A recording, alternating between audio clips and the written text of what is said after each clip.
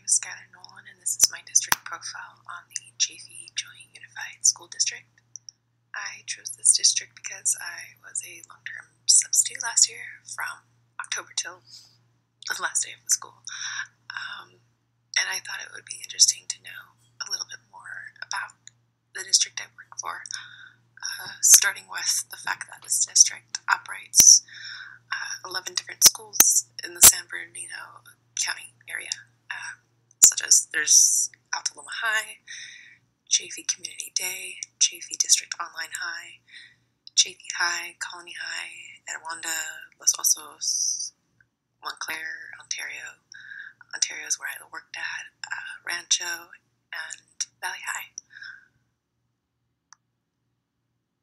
I asked someone that works in the district what they thought were the district's defining characteristics, and the responses I heard back were that the district is primarily a high school district that covers multiple cities in the San Bernardino County area. They offer a tremendous amount of opportunities for staff to get professional development at district-sponsored events or on-campus opportunities, and that it is one of the highest paying districts in the California state. Okay, so the demographic composition of Chaffee Joint Unified School District consists of, give or take, 23,000 students. Out of the 11 schools that I was talking about earlier, 8 of them are comprehensive high schools. One is a continuation, one is online, and one is an adult school. And surprisingly, or I guess not surprisingly, it's the 4th largest high school district in California. Below, there's a list of the diversity percentages, and also a visual chart to see the large difference with the comparison of Hispanic and Latino students.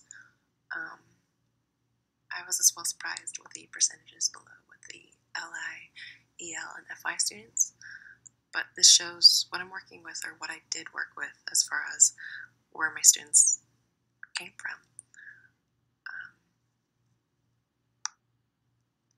So here are some financial trends and where we are at. This is our expenditure report, spending a total of $281,802,100. But you can see as our revenue is $276,204,362. This is a lot of money. And when I first saw it, I started actually comparing it to schools like Rancho Cucamonga District.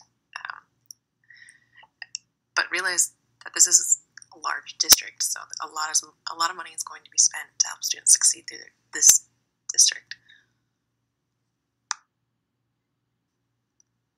Okay, so the strategic plan for the LCAP. There are 5 goals. All Chaffee Joint Union high school district students will demonstrate college and career readiness. The district will provide meaningful professional development in research-based strategies and technology implementation to improve classroom instruction and support increases in student achievement. 3, the district will provide safe and caring campus environments that engage students in their schools. 4, the district will provide effective communication and strong relationships with all stakeholders.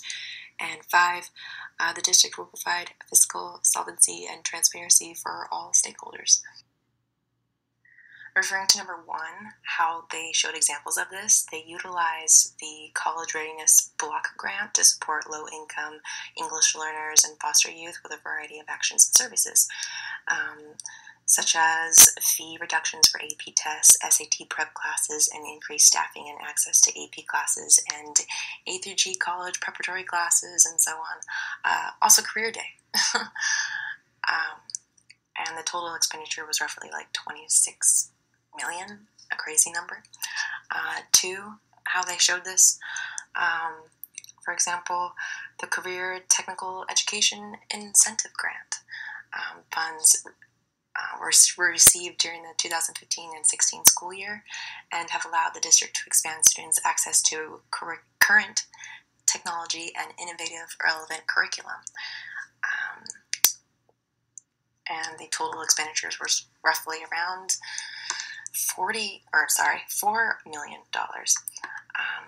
Referencing towards number 3, how they showed an example of this, they provided guidance for students and ensured their positive mental health played a major role in their potential for success.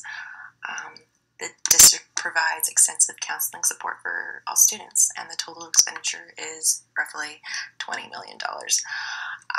And 4, how they showed an example of this, for instance, the Director of Community Relations worked with the Instruction Division to administer and monitor the LCAP survey and to develop strategies to make the survey accessible to Spanish and Chinese parents.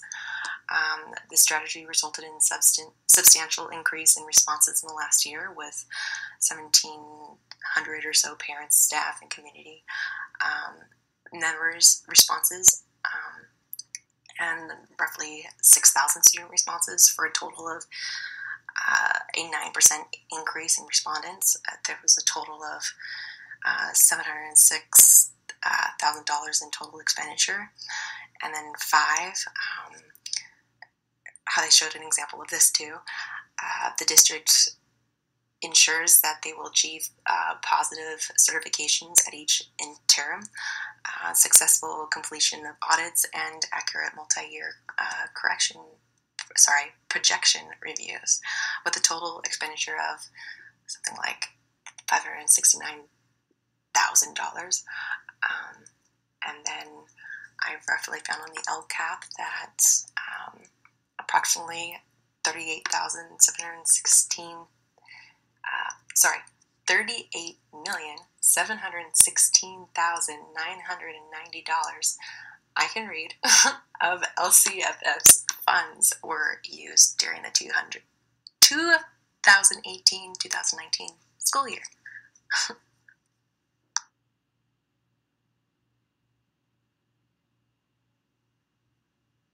I received a few responses from the district on the topic of recent changes. So 2 years ago, the district, due to the LCAP funding and stakeholder input, it has shifted its focus to both career and college readiness for all students. So also the career component is now, from the LCAP, is expected in all classes and not just career and technical courses. I also heard that the professional development priorities changed as the school year progressed. So, for example, the district used remaining resources in the Educator Effectiveness Grant, EEG, to increase professional development in areas such as math instruction, implementation of the history, social science framework, and so on. So some strengths. My master teacher, she threw in her answer here for me too. She wanted to respond because we were talking about this. They have a good working relationship with the teacher union. She noticed that the district remains fiscally solvent during the financial crisis and continues to make deliberate decisions about how to maintain this in the event of another crisis. The district is also proud of significant increases in parent engagement efforts, parent trainings, and involvement at each of its school sites. A full-time director of community relations works with parent groups and all sites to develop communities for parents to participate in district and school decision-making to take advantage of parent training opportunities at the district and each school site. And this really helps because parents can become more aware about the A through G requirements and FAFSA and fees and so on to help students get guaranteed admissions and more communication. I really like that. I also wanted to show this equity report as part of a strength because I really liked when I read through the LCAP report for Chaffey District that the suspension rate is pretty low and that the graduation rate is relatively high, it's green, and that the highest performance is English learner progress. So a few challenges I noticed after talking with some people too. The declining enrollment in some cities is creating new challenges for staffing and funding, as well as I as well saw that the federal funds to support safe and drug-free schools have been eliminated. A board member at Chaffey Joint Union District said that he would ensure that effective prevention and intervention programs and strategies remain a district priority and develop partnerships with parents and community agencies to foster the tradition of safety at all of our district schools. I was also told that there is no student busing system for the general population of students, so school boundaries are being moved to accommodate the students who live in the surrounding neighborhoods. Additionally, the district needs to know how to best allocate monies to schools that function in vastly diverse socioeconomic areas. Differences like Los Osos have 75 to 80% parents with college education and white-collar jobs, compared to Ontario that has less than 30% of parents with a college education and 85% of students qualify for free and reduced lunch. Recommendations. I think that the school should definitely continue with more support with first-year teachers, and I think they should focus a lot with long-term substitute teachers as well, because I definitely needed the support when I was there. Additionally, they should continue making it a top goal for students to demonstrate career and college readiness and continue increasing parent involvement, so then everybody's all connected and communicating, and people will want to get more involved, and maybe that would increase enrollment. Here are also some additional sources so you guys can see that I have, information to give. Thank you for listening to my awkward rant. All right, have a good day.